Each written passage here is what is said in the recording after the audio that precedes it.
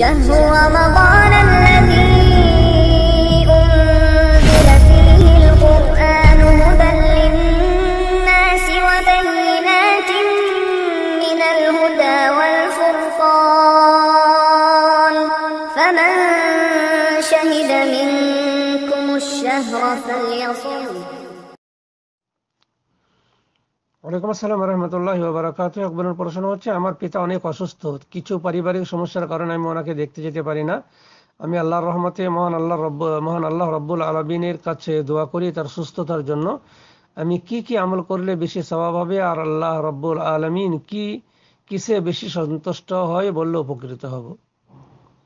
জি ভাই, প্রথম কথা হচ্ছে, আপনার আব্বা যখন অসুস্থ তখন আপনার মাঝে মাঝে দেখতে যাওয়া দরকার। এটা একটা শরীয়তের বিধান।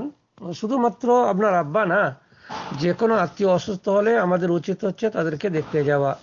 যেমন আল্লাহ রাসূল সাল্লাল্লাহু আলাইহি ওয়াসাল্লাম একটা হাদিসে বলেছেন যে এক মুসলমানের উপর অপর মুসলমানের 6টি হক রয়েছে, তার মধ্যে হচ্ছে ইয়াদাতুল মারিদ, যে অসুস্থ ব্যক্তিকে দেখতে যাওয়া।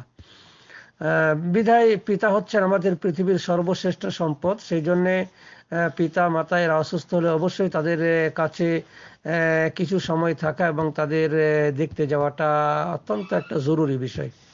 তবে যেমনটা আপনি বলছেন, পারিবারিক সমস্যার কারণে আপনি হয়তো যেতে পারেন না, সেটা হয়তো বিশেষ কোনো কারণ আপনাদের থাকতে পারে। 2 নম্বর কথা হচ্ছে যে আপনি আল্লাহর কাছে আপনার আব্বার জন্য দোয়া করেন, আপনি বেশি বেশি করে দোয়া করেন। রব্বিরহামহুমা কামা রাব্বায়ানি সগীরা, কিংবা আযহিবিল বাস রব্বান নাস ওয়াশফি আনতা শাফি লা শিফাআ ইল্লা শিফাউকা শিফাআন লা ইউগাদিরু সাকামা। কিংবা আপনি বাংলা দিয়ে বলতে পারেন যে হে রব্বুল আলামিন, তুমি আমার পিতাকে সুস্থ করে দাও, পিতার সমস্ত রকমের রোগ তুমি দূর করে দাও, তাকে সম্পূর্ণভাবে সুস্থ করে তোলো। এভাবে আপনি দোয়া করতে পারেন। আর কি করলে আপনি বেশি সওয়াব পাবেন, একটা হাদিস রয়েছে, আল্লাহ রাসূল সাল্লাল্লাহু আলাইহি সাল্লাম বলেছেন, হাদিসটা মুসনাদ আহমদে রয়েছে, আব্দুর রহমান ইবনে আউফ রাদিয়াল্লাহু তাআলা হতে বর্ণিত। তিনি বলেন, রাসূলুল্লাহ সাল্লাল্লাহু আলাইহি সাল্লাম বলেছেন, ইযা সাল্লাতিল মারআতু খামসাহা, যখন কোনো মহিলা 5 ওয়াক্তের নামাজ পড়ে, ফরজ নামাজ, ওয়াসামাত শাহরা, রমজান মাসের 1 মাসের সিয়াম পালন করে, ওয়া হাফিযাত ফারজাহা, আর সে নিজের লজ্জাস্থানের হেফাজত করে, অর্থাৎ স্বামী ছাড়া আর লজ্জাস্থানের ব্যবহার আর কাউকে দিয়ে করে না, ওয়া আতাআত যাওজাহা, আর সে স্বামীর আনুগত্য করে, স্বামীর অনুগতা হয়, কিলা লাহা, সেই মহিলাকে কাল কিয়ামতের দিনে বলা হবে, উদখুলিল জান্নাতা মিন আইয়ি আবওয়াবিল জান্নাতি শি'ত, তুমি জান্নাতের যে দরজা দিয়ে চাইবে সেই দরজা দিয়ে কি করো, প্রবেশ করো।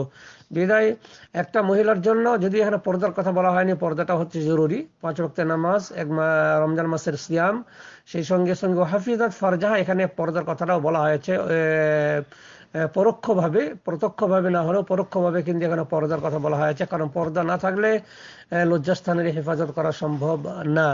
যাই হোক না কেন, এই কাজগুলো করলেই আপনি কিন্তু মোটামুটি আল্লাহর সন্তুষ্টি লাভ করতে পারবেন। আর সেই সঙ্গে সঙ্গে নফল ইবাদত, যেমন মনে করেন চাষতের 2 রাকাত নামাজ, কিংবা তাহাজ্জুদের নামাজ, মাঝে মাঝে নফল কিছু সিয়াম, যেমন মাসের 13, 14, 15 তারিখের আরবি মাসের প্রতি সোমবার, প্রতি বৃহস্পতিবার, এই সিয়ামগুলো যদি পালন করেন, তাহলে ইনশাআল্লাহ আল্লাহর সন্তুষ্টি লাভে আপনি সচেষ্ট হবে, আল্লাহর সন্তুষ্টি লাভ করতে পারবেন।